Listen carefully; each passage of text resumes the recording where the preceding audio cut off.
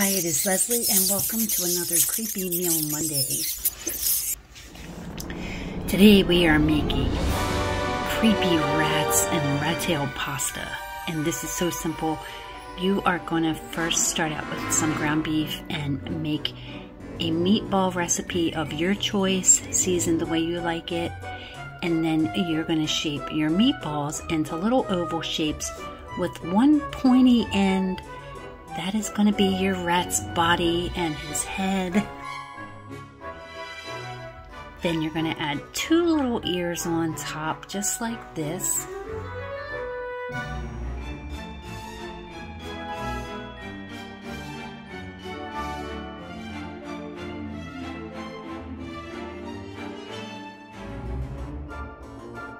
And then I used a knife just to fine-tune the ears a little bit.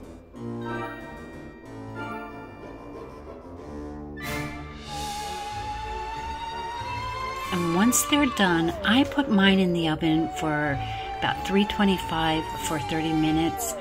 I could have cooked them in the pasta sauce maybe. I wasn't really sure, so I just baked them and they did turn out pretty good. So while they were baking, I went ahead and cooked some angel hair pasta. And then once it was done, I drained out half of the water and then I began adding some black dye. And I didn't have a whole lot of dye left, so this is what I ended up with. So I pulled out a few noodles for embellishments later, and then it was time to fill the plates. And you can see that the black pasta turns purple. Once the rat tails are on your plate, you're going to cover them with blood, aka sauce.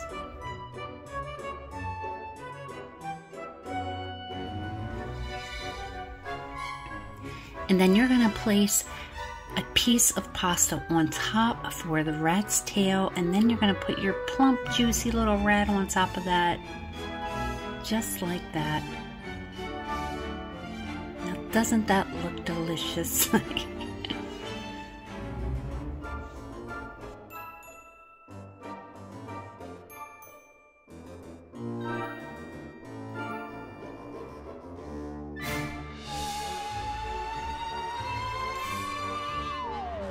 And of course, what else do rats like?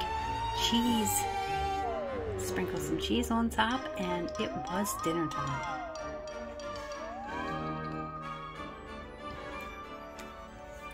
Enjoy!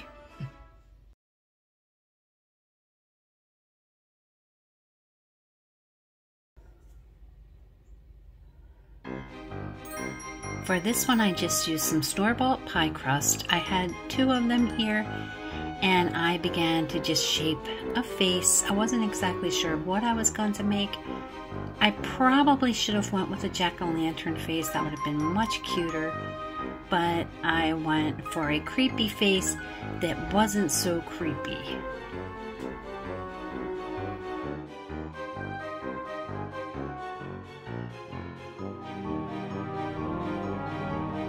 And I was going to use my pie crust for a shepherd's pie, which I already made the mixture. I can leave a recipe in the description box for shepherd's pie that I use. And instead of leaving the mashed potatoes on top, I covered them with the pie crust.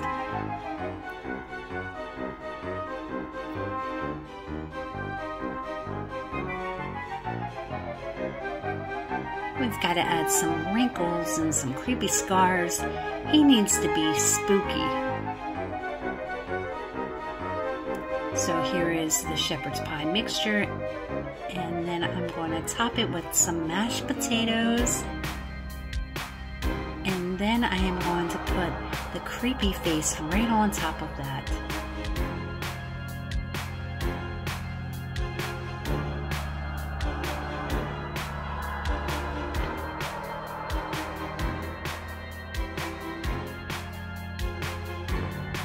I added a few teeth. And then I added some black olives for his eyes. And then just some patches of skin to try to make it look a little bit creepier. And then I topped it with an egg wash and put it in the oven at 350 for about 40 minutes. And voila, here it is. So once I pulled it out of the oven, I did use some of my bottled blood, and it is a sweet blood, so I didn't want to put it all over. So I put a little bit in its mouth around its teeth because you really couldn't see the difference between the crust and the mashed potatoes. He still doesn't look creepy enough for me, but it worked, and honestly, it was delicious. So let's cut into this creepy face. I should have used some tomato paste in his mouth. That would have been perfect. Had I thought about it, I would have done it before putting the teeth in. Next time. Best tasting face I ever ate.